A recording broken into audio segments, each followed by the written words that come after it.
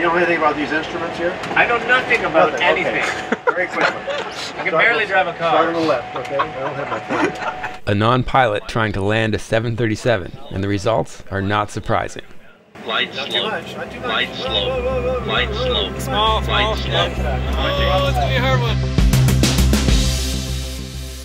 This is part 2 of our Delta Flight Museum full motion sim experience. So, we're ready to go. If it looks like we're going to crash, we're going to switch it to flight freeze that brings everything to a stop. My name is Mike Rathis, and I operate the 737-200 flight simulator. We have anywhere from total novice, never flown anything, to accomplished pilots come in. So we're at the Delta Flight Museum. I'm going to see if I can't crash a 737. I'm not sure how accomplished as a pilot I am, but I think we can all agree that Brock is definitely a novice. Is it fun? I'm having the time of my life. He and I flew it to Atlanta on a rainy weekend for this simulator experience. Brock's been on board for most of the Flight Shop's adventures, working really hard behind the scenes, capturing all the really cool B-roll. Brock is cocky, he's staying there. Just take one for the team. Oh, that's awesome. He left the camera and he ran for it. He wanted to get the shot. And that allows me to make the montages that help explain the exploits and adventures that we get up to. But it's not all hard work. He did get to enjoy himself at the meetup we had in Atlanta, but only after he got a few shots of me enjoying myself first. But flying the sim is one of the few aviation adventures we've done that he could try hands-on. So I'm just going to get in here real quick to roll this one. And after all the things he's filmed with me, he definitely deserved this. Rolling? Yeah. Bonus footage. Yeah. Might as well. It's fun. Brock? Delta used it for quite a few years, training 737-200 pilots, but we got rid of the aircraft. The aircraft itself is obsolete, but we kept the simulator. 140, 51, rotate. Pull back already? Yeah. Delta wanted that to be part of its legacy. At considerable expense, they decided to unbolt it, move it over here, and you'd think that's a fairly good expense, but actually the expense is day-to-day maintenance. Apparently the museum runs the sim to break even, so this is an amazing deal to fly a level D sim, especially when shared with a few friends. Straight level out, and this one's coming down low. We're going to fly right down Central Park there. And we can do things that you wouldn't do if you wouldn't like fly under the bridge like we do at LaGuardia or anything like that. You wouldn't fly down Central Park. But it's kind of fun to do that sort of thing in here. When I get my turn, we'll take it a little more seriously, but for now, let's have some fun with Brock. Terrain. Yeah. Pull up. Pull up. All right. Terrain.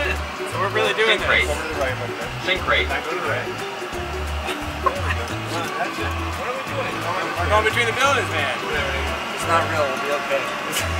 Yeah, we're going to fly. Tell my underwear then. We're going to fly right down. Pilot Brock, you're doing great. This crazy or what? This is crazy. We're gonna see Liberty here in a minute. This is crazy. This is Sandy. She was one of the 3 of us that we got into the sim with Brock, and she also took a turn flying it. She's Paul's neighbor and hosted Brock and I, and there were fresh cookies in our room every night. Thanks, Sandy. You're awesome. Terrain. Okay. We're gonna do a Marilyn Monroe, blow her skirt up, you know. And riding right seat with Brock is Chris. He founded Angle of Attack, who produced flight training media. And he's got an awesome podcast. He and I got to Oshkosh together, and this whole adventure was partially thanks to his connections. Coming down. Too low. Terrain. We're going down to about 100 feet. Going under the bridge? Under the bridge. We're going to go right through that bridge there. Let's check back in with Brock's fun flying shortly. But for now, I'm flying with Jason. He's a 737 sim instructor, and we're not going to be quite as silly. So I need to back off power a little bit, eh? Under the hold at 250, there's a white carrot. Some fellows come in and they're accomplished pilots. They want to practice procedures, and we can do that as well.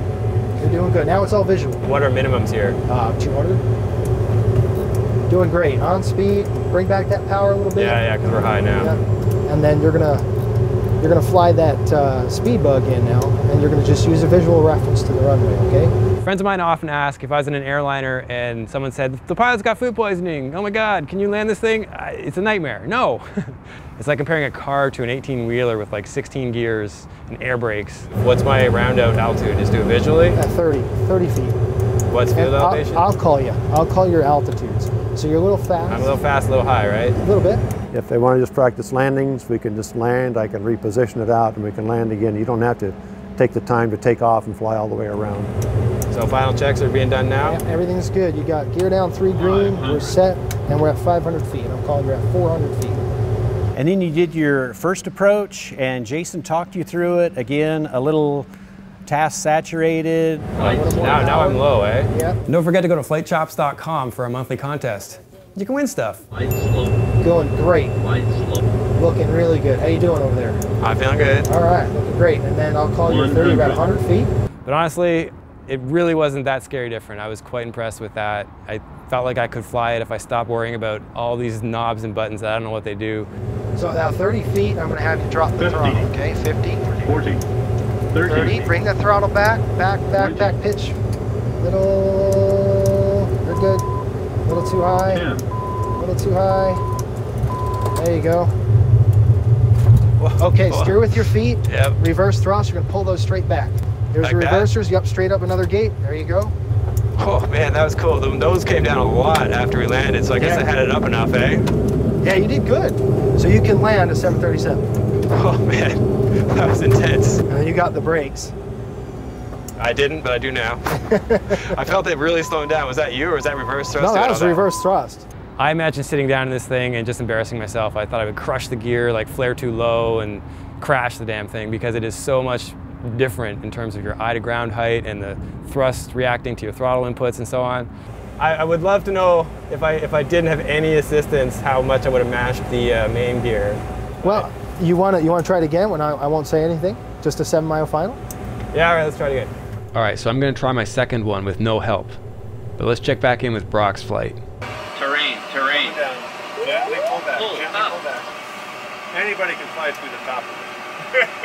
Like that. Pull up. Very nice. A little lower. Pull up. Just a little bit. Pull Just up. skim the water. Pull There we up. go. Pull up.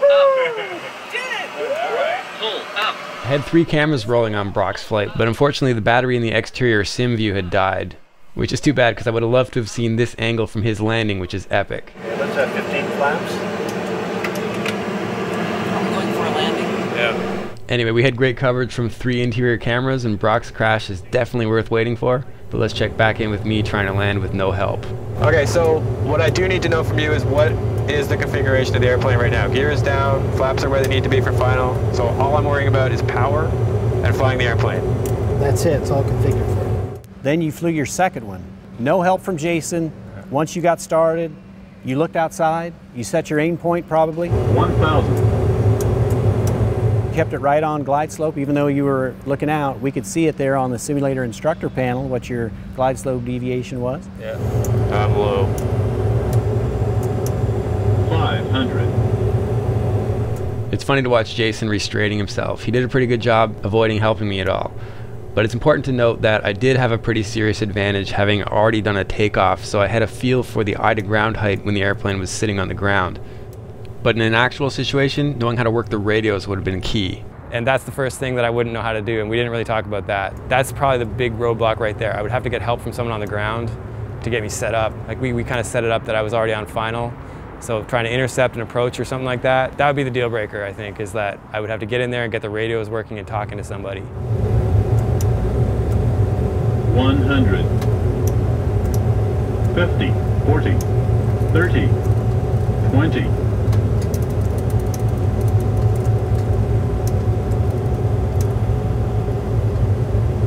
10.